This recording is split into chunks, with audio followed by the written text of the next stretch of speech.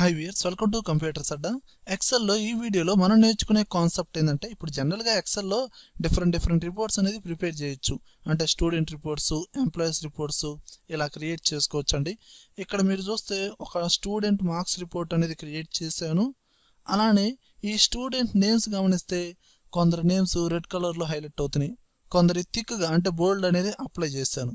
ఇక్కడ ఉన్న డేటా తక్కువ డేటా, అంటే కరెక్ట్గా చూసుకుంటే మ్యాక్సిమం 10 మెంబర్స్ ఉన్నారు కాబట్టి ఇందులో ఎవరెవరైతే రెడ్ కలర్లో హైలైట్ అవుతున్నారో వాటిని ఫైండ్ అవుట్ చేయాలన్నా సెలక్షన్ చేయాలన్నా కొంచెం ఈజీయే.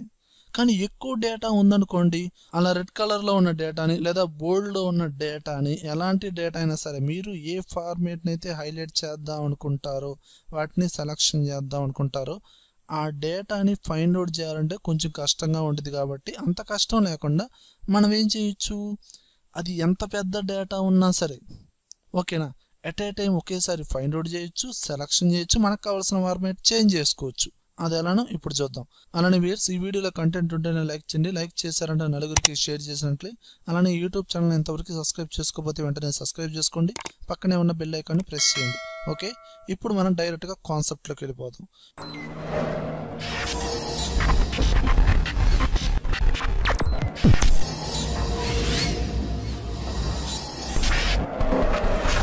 చూడండి వ్యూయర్స్, ఇక్కడ ఆల్రెడీ నేను ఒక ఫార్మేట్ ఇచ్చాను కదా. ఇందులో బోల్డ్లో కొన్ని నేమ్స్ హైలైట్ అవుతున్నాయి, రెడ్ కలర్లో కొన్ని నేమ్స్ హైలైట్ అవుతున్నాయి. ఇప్పుడు నేనేం చేస్తున్నానంటే, నాకు పర్టికులర్గా రెడ్ కలర్లో నేమ్స్ ఏదైతే ఉన్నాయో వాటిని సెలక్షన్ చేయాలి, వాటికి సమ్ ఫార్మేట్ అనేది మార్చుకోవాలి. ఓకే, ఇప్పుడు ఈ డేటా మొత్తం సెలక్షన్ చేయండి. సెలక్షన్ చేసిన తర్వాత కీబోర్డ్లో Ctrl+F, ఓకే, ఫైండ్ రీప్లేస్ అనమాట. ఇప్పుడు ఇక్కడ ఏం చేస్తారంటే, ఇదిగోండి ఆప్షన్స్ అనే బటన్ ఉందా, దీన్ని ప్రెస్ చేయండి.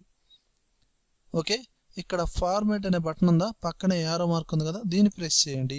ఇక్కడ చూస్ ఫార్మేట్ ఫ్రమ్ సెల్, దీన్ని క్లిక్ చేస్తే మనకి ఇక్కడ ఈ కర్సర్ అనేది చేంజ్ అయిందా లేదా, సింబల్ అనేది.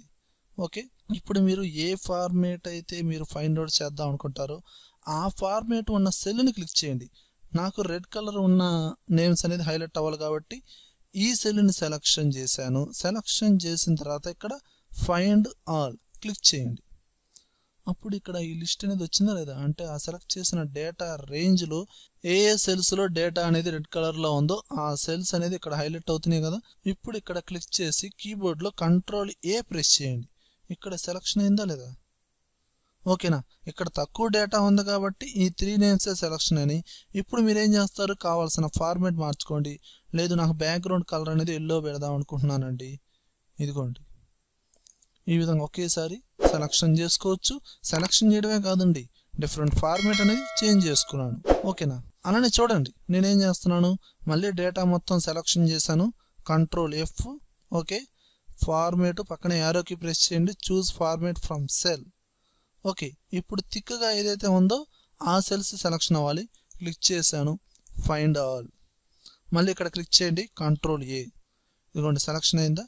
ఇక్కడ నేను ఫార్మేట్ మారుస్తున్నాను, ఇదిగోండి.